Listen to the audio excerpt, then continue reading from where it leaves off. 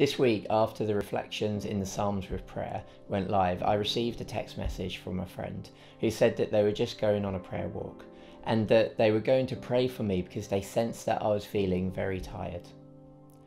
Well, after watching back the video, I was really struck by how obvious it was how much the current situation is taking its toll. I've sensed over the last few weeks that this has been the case for many of us. Perhaps you feel like this glass of water. Not so much that you're simply tired, but that you feel depleted. Certainly over this last year, we have had to dig deep to find the resources to deal with the situation that we find ourselves in. Well, today, as we prepare ourselves for communion, then I think that it is important to remember the period that we're in, to be mindful that it is currently Lent. Lent reminds us of how Jesus prepared for his ministry, particularly when he was led by the Spirit into the wilderness, where he faced many challenges.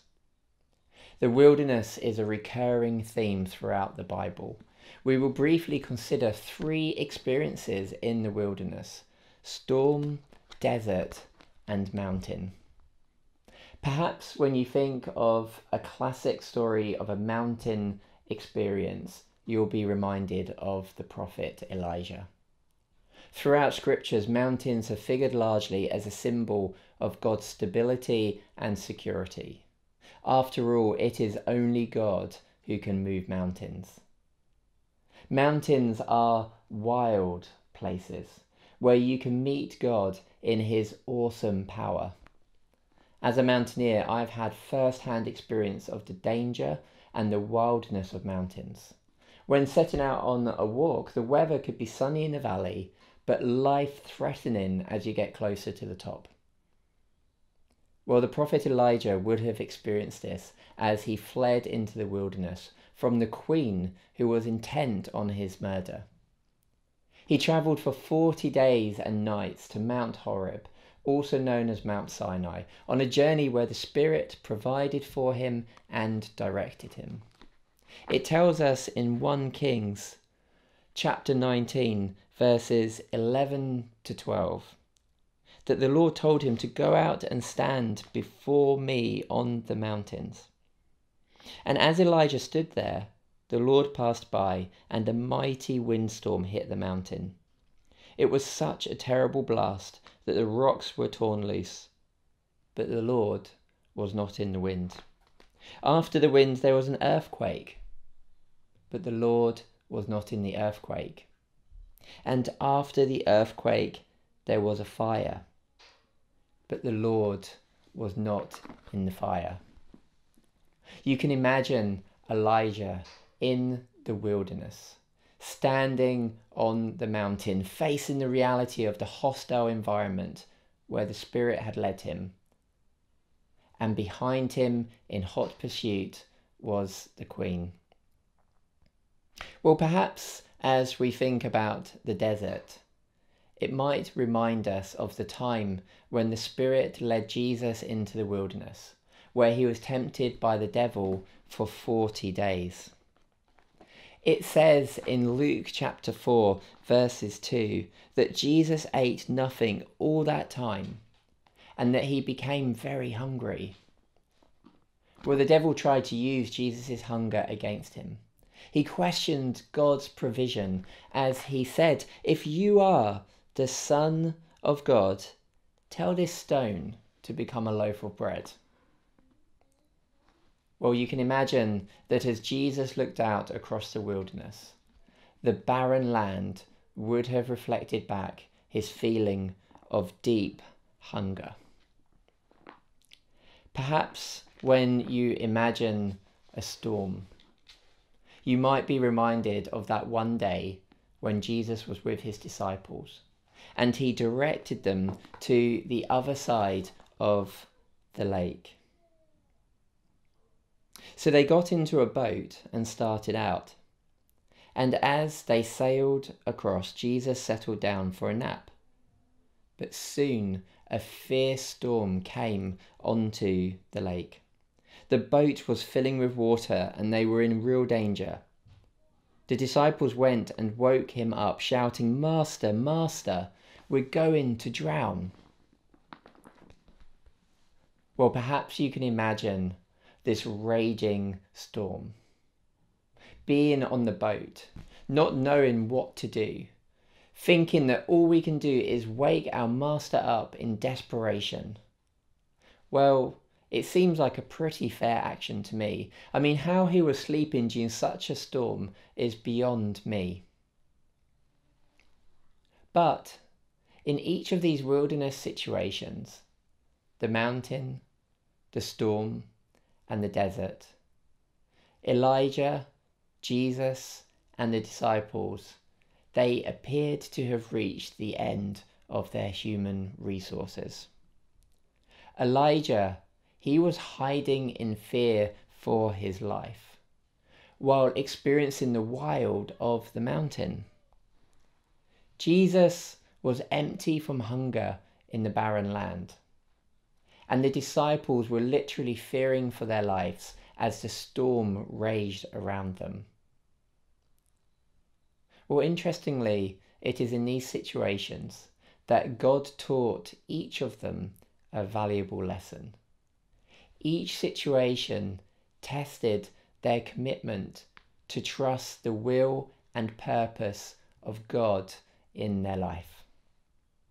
As Elijah experienced the loud and dramatic mountain, he stood his ground and he listened for God's voice. When he heard God's voice, he wrapped his face up in his cloak and he went out into the elements to hear what God was saying. His ears ringing after the wild sounds of the mountain. You can imagine Elijah straining to listen to the gentle whisper of God's voice asking, "What are you doing here, Elijah?" In Elijah's actions, Elijah demonstrated the importance to learning to listen to who you trust. The two are related. Who we take the time to really listen to shows how much we really trust them. And how much we trust somebody dictates how much we will actively learn to listen to them. Well, as we come to the desert, as Jesus faced his testing, as his stomach felt hollow from lack of food, and the devil tempted him to make his own bread, he would surely have been reminded of the time that Israel was in the wilderness, and God's people accused Moses of leading them into the desert to starve. At the time, God's people would rather have gone back to their captivity under the Pharaoh and had a full stomach. Surely Jesus would have been reminded of the Israelites.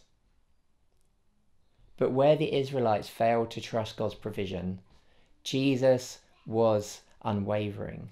He quoted from the scriptures in Deuteronomy, which says, "People do not live by bread alone. Rather, we live by every word that comes from the mouth of the Lord." Finally, in the storm, the disciples, some of whom who were hardened fishermen, who woke up their master in desperation as they faced the wild storm. Their boat was filling with water. They woke up Jesus shouting, "Master, Master, we're going to drown." But when Jesus woke up, he calmed the storm, then asked the disciples, "Where is your faith?" Jesus gave the disciples a tangible demonstration of the importance of trusting in the presence of God. As we consider our depleted cup of waters, it might remind us that being followers of Jesus does not exempt us from the struggles of life. We are constantly tempted to mistrust God's readiness to empower us. We stand with one foot in God's presence, but another out, as we try to face our trials in our own strength. We might be tempted to question God's helpfulness or say we depend on God, and yet in reality it does not show.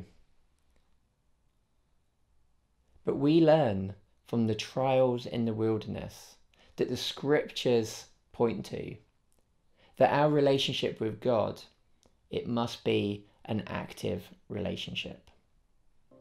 You see, no matter how close we get this glass to a tap, unless we turn the tap on, it will not fill up the glass.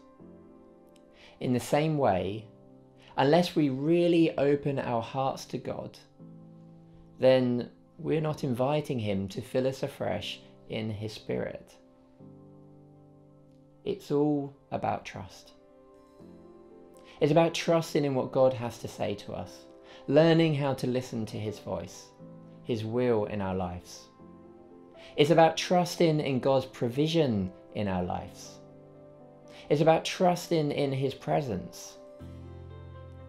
As we come today to Jesus' table of hospitality, we are reminded of how in Jesus' life and death, He demonstrated His complete and utter trust and dependence on God during times of great joy, but also during times of deep wilderness. I do pray today that if you feel like this glass, if you feel depleted, if you are feeling a bit empty, that you might be able to take some time to allow God to fill your hearts by trusting in Him. Trusting that He will provide for you. Trusting in His presence. And demonstrating your trust in Him by learning to listen for His voice. I pray this for you this morning because I sense deeply that it's just not just me that is feeling tired, that is feeling depleted, but we're all feeling tired. We're all feeling depleted. And isn't Lent a time when we can be reminded of how Jesus led the way of taking the time to go into the wilderness, to rest in God's presence, to trust Him and allow Himself to be filled anew with the Spirit.